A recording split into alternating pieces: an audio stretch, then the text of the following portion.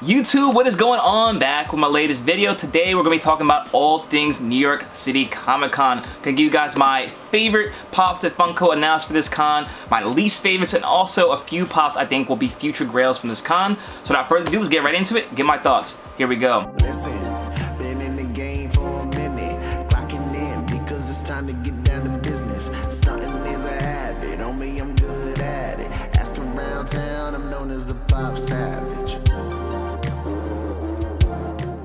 Alright guys, before we get into this video, please smash that like button down below. Let me know if you guys are enjoying these videos, and as always, if you're new to this channel, welcome. Hit the subscribe button down below as well so your updates on most recent content, and hit that bell notification so you're alerted as soon as I post a new video. So if it's your first time tuning into this segment, what I try to do every Saturday is talk about different financial topics that I find interesting, whether it be pops that think are going to go up in value or things of this nature like New York City Comic Con. Every single Comic Con I like to kind of give you guys my prediction of things I think are going to be, you know, hits and misses of the con, and kind of share my favorites as well. So that's what we're going to talk about today. So we're going to start off on a positive note. I'm going to give you guys my favorite pops from the con, things I thought Funko did a good job of executing, whether the mold was really cool or pops I just think I have a nostalgia for. And the first pop I want to talk about is Mona Lisa Sapenstein, I think is her name, from Parks and Recreation. Sorry if I mispronounced her name, but she was a funny character in the show. Funko did a good job executing this character in the mold with her holding her hand out with money. That's kind of what I remember her most from the show. I don't know if I'll get it or not, just because it's just a one-trick pony for me as far as I like the pop, but definitely one I liked. I thought it was a good idea, and I'm sure a lot of Parks and Recreation fans are excited to get this pop. The next one I thought was really cool, but was kind of not as exciting once we got some more news later on the week, was the Yosemite Sam. This was actually the first Yosemite Sam pop that's been announced for Funko. I guess it still will be the first one released because there was an NFT one that's going to be coming out, but I believe that's going to be, you know, obviously in people's hands after New York City Comic Con. So this is actually the first Yosemite Sam.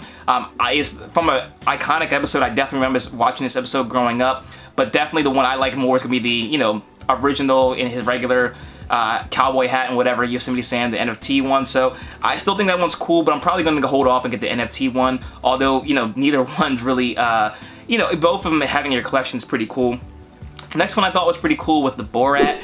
It's surprising that it's taking this long to have a Borat pop. Again, a pop, I don't know if I'm going to get this one per se. You know, if it stumbles across in my cart, then, you know, so be it. But Borat, I definitely seen both movies, thought they were really funny. Really cool pop. I think this one's going to be pretty popular as well. Thought it was a good design and good character to finally do for a con. Also like the Simpsons pops, Jimbo, I think his name's Curly, I forget. Don't drag me for that. But the two bullies from Simpsons, I thought those were really cool. I will be picking those up to continue my Simpsons collection up there. Really cool. They came out really well in pop forms, which all the Simpsons characters seem to do. That's why I like the animation stuff. They tend to translate better the pop form. I think those were really dope, and definitely be grabbing both of those. I forget, they're two different stores. You guys have probably seen the share retailer list. It's going to be probably the thumbnail of this picture. And then the last pop I thought was really cool, and my favorite pop from the con was Steve from Blue's Clues. I grew up watching that show. You know, I was a kid when the show came out, so that's very nostalgic for me. For whatever reason, I don't have Blue. I need to track her down. Yeah, Blue's a girl, right? I think Blue's a girl. Correct me if I'm wrong. But Steve from Blue's Clues is somebody I grew up with. He's got the handy dandy notebook in his hands. Definitely a pop I'm going to be picking up. I would love to see them do more from this line. Other pops from Nick Jr. like Franklin, Little Bear, Allegra's Window. There's a whole lot of 90s, Binya from Gullah Island. A lot of 90s Nick Jr. shows I would love to see them do, but it's really cool to see the Steve pop. Definitely, probably the pop I want most out of this, and probably the only must-have for me out of this whole con. There were some cool things. Definitely the con in general touched a lot of different fandoms. I think they did an overall good job. This was better than San Diego Comic-Con to me. I would think I definitely have more things I want or would be interested in from this con than I was for San Diego Comic-Con, which I only got, I think, one thing.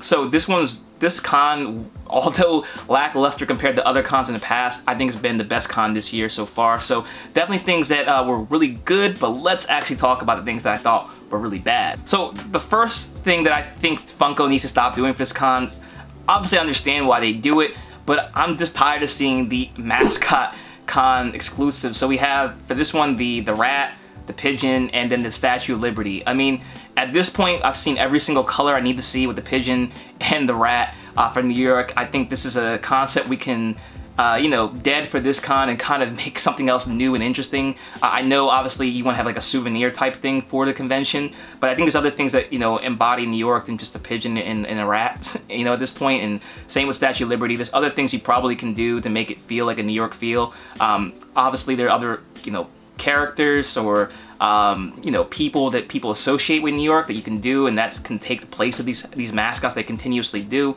I know why they do it, don't get me wrong, but I just think it's boring at this point, and it's time to move on and, you know, and retire them for this con. And keeping with that same, the other thing I didn't like from this con is the repeat of characters. Like I said, people that are from New York, we got another Biggie Pop. You know, I'm tired of seeing Biggie Pops. I'm a huge Biggie fan. In that Tupac-Biggie debate, I am firmly on the Biggie side. Biggie's one of my favorite artists of all time, but we've had way too many Biggie stuff. You know, this pop is okay. There's nothing really special about this that was necessary. There are some Biggie, you know, things from videos, you know, One More Chance video and things like that, Hypnotized video that we've gotten, but we don't need every single video of Biggie. You know, this one, I just think we've retired Biggie Pops for a while because they're becoming less and less special. The other characters like Goku, you guys know I'm a huge Dragon Ball Z fan. I have the Dragon Balls tatted on me in Shenron. I'm tired of seeing Goku, and this con we got 2 of them.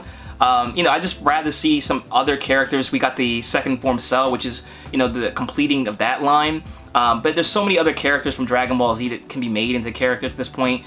For us to get 2 Gokus just seems lazy and just uninteresting, to be honest with you. And same with like Harry Potter. We get a Harry Potter every single Comic-Con. The Neville one's pretty cool. But Harry, I think he has the Basilisk thing in there. It just feels like a pop we've already gotten. I know we haven't, but it just feels like that's something that we got in the past, because we just don't need every single thing Harry Potter ever did in the Funko Pop form. But, you know, people like them, but I just think at some point it gets boring. It's not that they're bad looking pops, it's just boring and uninteresting, at least to me. Again, these are all my opinions. I know that people are going to like these pops, and I'm not telling anybody not to get anything. It's just my opinion. I think they're boring. And the last but not least, the pops I think are the worst, and I'm sure people disagree, is the Polaroid camera and the Rubik's Cube. I think they're incredibly unneeded. I just think they're stupid looking. I mean, that's just my honest opinion. I know a lot of people were talking about the Rubik's Cube had a chase where it was actually finished. That may have been at least a little bit more cool. But to have these pops as con exclusives just feels really weird. I mean, I feel like an old timer in this Funko collecting community at this point, where I'm saying it didn't used to be that way. Things used to feel like con exclusives, and these just don't feel like con exclusives to me. I mean, if they were commons, I still would have an issue with them, but for them to be a con exclusive just seems like a wasted opportunity where something else could have taken the place of them. So those are my opinions on what I thought were my favorite pops, and then also my least favorite pops from this convention. But let me share now with you guys the pops I think are going to be future grails from this convention. But before we get in that, if you're interested in getting a $15 off coupon for Whatnot, there is a link in the description box below.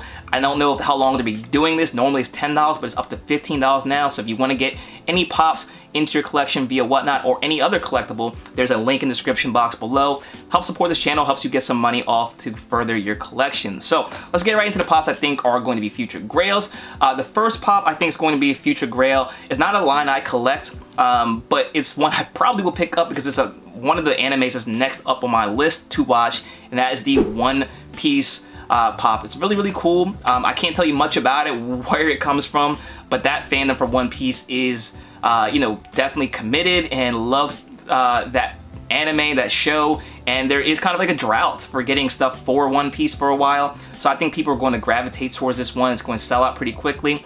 Even though it's going to have a higher price tag, it may sell out quicker than other ones that are, you know, probably going to be like a $30, $40 pop. I think it's going to sell out faster than most $30, $40 pops, and I just think once people have this one in their collection, it's going to be staying there.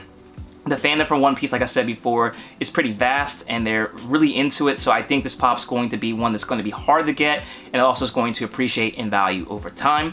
Next one I think is kind of going to be under the radar. It's kind of going against the rules I said before as far as characters I'm tired of seeing, but I still think the next 2 I'm going to mention are going to be good pops to pick up in your collection because the fandom is just so massive. for these characters that I think is going to sell out and be popular no matter what. And that is, first one is Groot.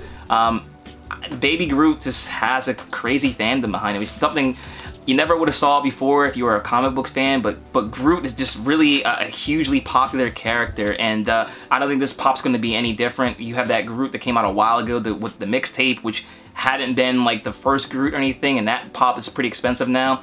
I think this pop's going to be the same. It's not going to be like a $200 pop or anything, but definitely one I can see going for over retail this time next year. Definitely one if you are a fan of that Guardians of the Galaxy or Groot, you may want to get that one in the collection. Guardians of the Galaxy 3 is probably going to come out before the next New York City Comic Con, so this pop's probably going to get popular again.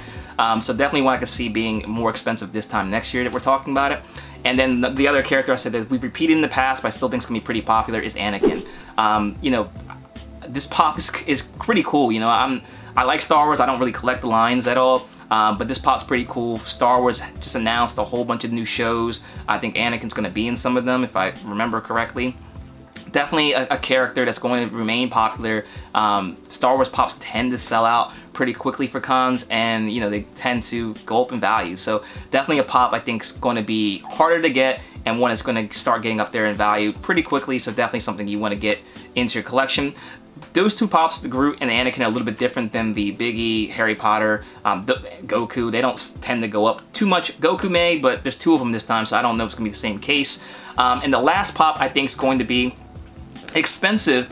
Although I didn't watch it, I know how popular this show was. I was a little bit too old for it, but it's the Ben 10 pop. I don't even know the name of the character. Drop down in the comment section below if you guys know offhand, but I think this might be the most expensive pop from this con. It's the first time we got in the Ben 10 pop. I think there's been sodas in the past, but I don't believe we've ever got a Ben 10 pop. I think this is going to be the start of that line, so people who are trying to collect that line, this is going to be the first one to get in their collection. I think it's going to be huge fandom for it. People who are younger than me, who are in the Funko collecting hobby, are going to want this pop. So, and I don't think they're going to let it go from their collection once they have it. So I think this is the sleeper one of all the pops from the convention. Maybe it's not even the sleeper, but this pop I think is going to be very, very expensive eventually, because it's going to be the first one, it's going to be a con exclusive, and it's going to be a pop that people are going to start their collection with and are going to need in their collection as far as being completionist. So definitely a pop I think should stay on your radar, and I think you should try to pick it up as quickly as possible on release day. So like I said, those are the pops I think are going to be future grails, the pops I like and dislike. Let me know in the comment section below what you guys thought about this con overall. Honestly, if I had to give it a grade out of 1 to 10, I'd give it about a 6.5, 7, which is, you know, fine. It's better than most cons have been recently. You know, something a little bit for everybody. You know, there's other pops I thought were cool, didn't name, but no, nothing was really offensive other than the, you know, the camera and the Rubik's Cube to me. Everything else was just, you know, either okay or really, really good. So let me know in the comment section below what you guys thought about this con, what you're going to be buying. If you think something's going to be different as far as a grail, let me know in the comment section below. I'm always interested in hearing your opinions. Thanks again for watching, guys. As always, if you like this video, hit the like button, comment, share, subscribe if you're new.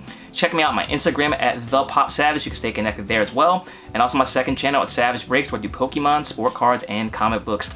Thanks again. Till next time. See you later.